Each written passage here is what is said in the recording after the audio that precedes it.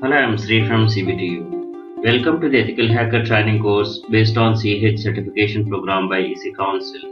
Module 2 Footprinting, section Footprinting through websites. Footprinting through the website. We use web spiders, website archives, website watcher, and monitoring, etc. Web crawling or the spidering is the process of surfing the internet to get the required information about the target. The sites surfed can include the target's website, blogs, and social networks. Search engine web crawlers are Google bought from the Google, Bing bought from the Bing. They crawl the sites and index the web pages. So we are covering these crawlers in another session. You see the name, it's a Wayback Machine. You can search and you can go to the timeline and get the snapshot how it looked in the past. You can search a website and see how it got shaped over a period of time. It shows the snapshots captured over a period of time. This is a valuable tool for analyzing websites' history. Archive.org provides APIs to build own tools.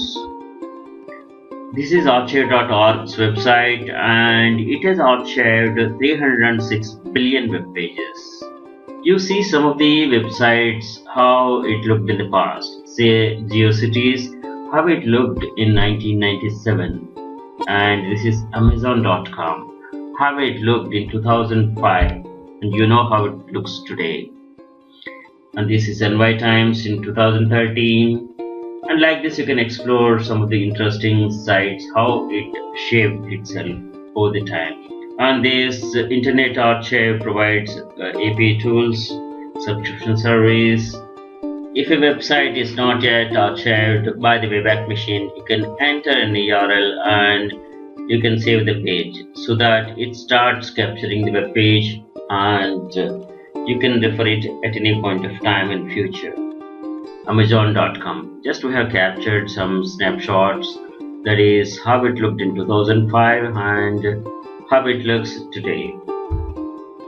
Website Watcher detects the website updates and highlights all the changes. It monitors the web pages, password protected pages as well.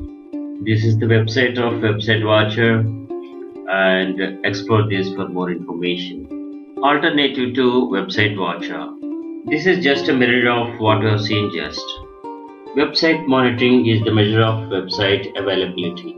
Website monitoring is often used by the businesses to ensure website uptime, performance, and functionality as expected. We often hear the uptime and availability in terms of the percentage. When someone says that they guarantee 99% uptime means it is 87 hours 36 minutes, it's approximately 4 days downtime in a year. If you want good uptime, you should go for more nines as here. Website monitoring gathers extensive data on website performance such as load times, server response times, page element performance that is often analyzed and used for further optimized website performance. Purpose of website monitoring is to check the performance, reliability under the peak loads, improve search engine rankings, improve SLA, that is service level agreement, security monitor against virus and malwares, improve user experience, network admins, webmasters, help desk personnel. They may monitor the single page of a website or complete business process as per requirement. There are two types of website monitoring. That is synthetic monitoring, which is active monitoring. Passive monitoring is real-time monitoring. Notification of alerts is sent by email or instant messaging, cell phones, SMS, etc. Let us know about some of the website monitoring tools. Pingdom, this is by SolarWinds. This is Pingdom website. Pingdom is a great application for website performance and availability monitoring. You explore this free trial. Next great tool is Site 24/7. This is Site 24x7 website. There's a free trial that one can sign up and test it. You explore the features, and they have got different packages here. Explore this site for more information. Thanks for watching.